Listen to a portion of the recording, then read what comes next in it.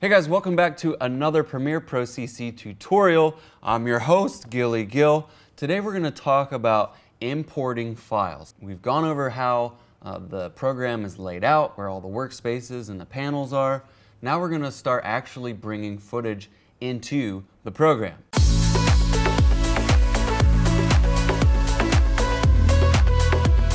So right where we left off, we have a program open and it's just a blank canvas. We don't really have anything going on here.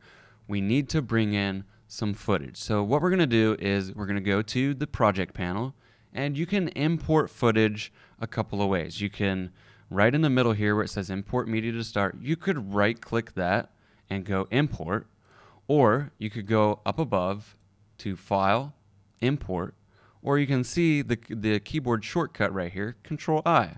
So let's do that because I'm a big fan of keyboard shortcuts. Keyboard shortcuts for the win. Command or Control I brings up the import dialog box, and we're just gonna select a couple of these random clips. And you know, if you just select one, it's gonna select a single one, or you can hold Control or Command and click on each one you want. Let's say we'll just bring those 6 in and then click Open.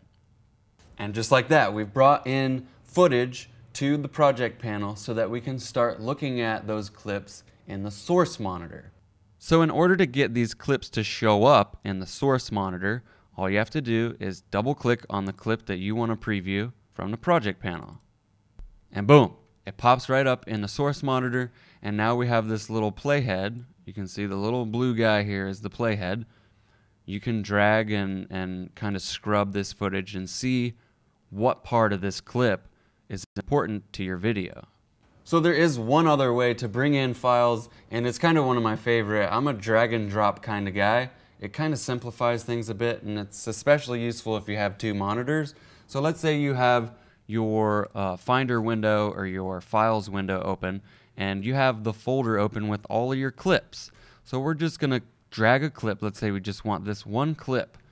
Just click and drag it and drop it right into the project panel. And voila, there it is. Now keep in mind, and this will be something useful for the next video, the information that you can see about these clips is shown all right beside the file name. So if you scroll over, you can see that this particular clip was filmed at 59.94 frames per second. It starts at 0 and ends at 33.29. There's no specified video in or out points, so that's the entire thing, 33.30 seconds. This panel will show you all sorts of information about your footage. Now that information is going to become useful to you when you go to start creating your sequence, which we'll go over in the next video.